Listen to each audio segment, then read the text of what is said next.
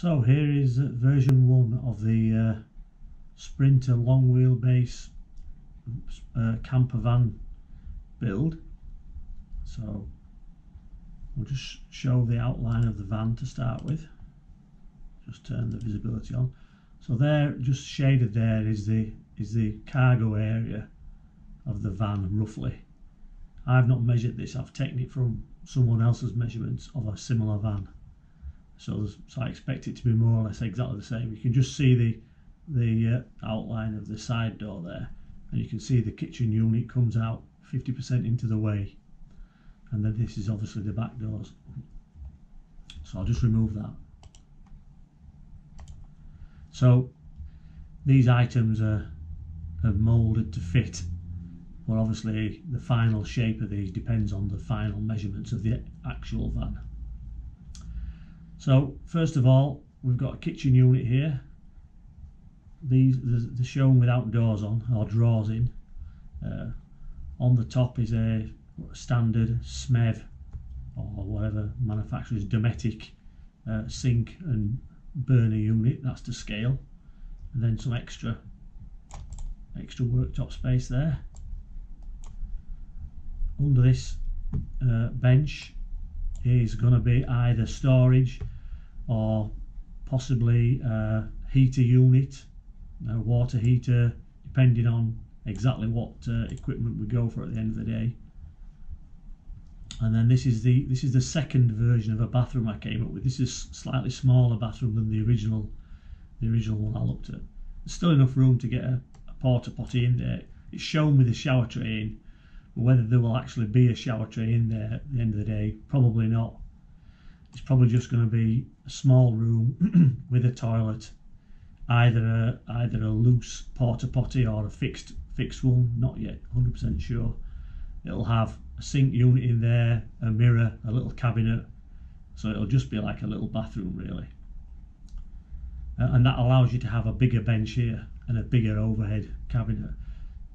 The bigger unit, which fits a standard shower and toilet tray, is about out to here somewhere, so it gives a slightly smaller bench, but still a decent sized bench though.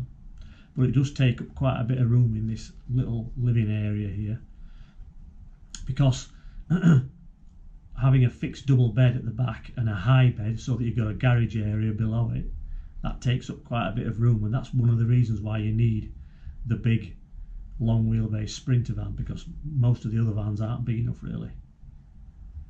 So moving around to the back, it's shown with the bed tilted up at an angle. That's because it's going to be hinged over this end, and there's going to be some props here to hold it in place, so that when the bed's down, I'll just move to another view of the actual bed unit. When the bed's down for sleeping, there's still 1.2 meters height below there, so you can still get a motorbike in. But if it's got big mirrors on, or if it happens to be a slightly taller bike, you've got the option to lift that up just to provide a bit more headspace. And I'm trying to balance a combination of having enough room in the garage and not having a really shallow area up here.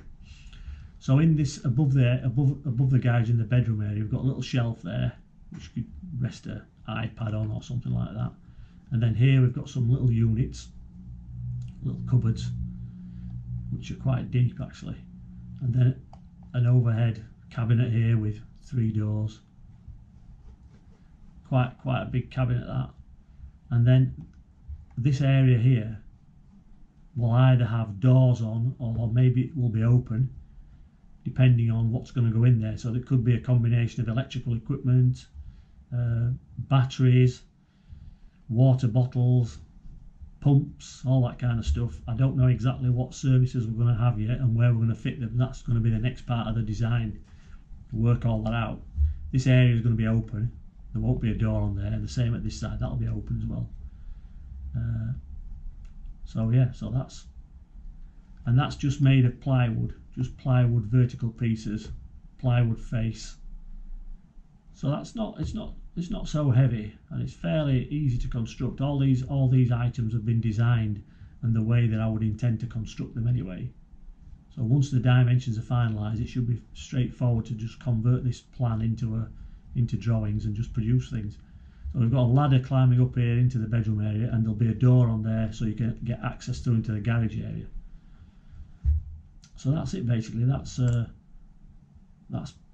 plan A. So all we need now is a van, and then take some final measurements, work out exactly what equipment's going to go in there, and away we go.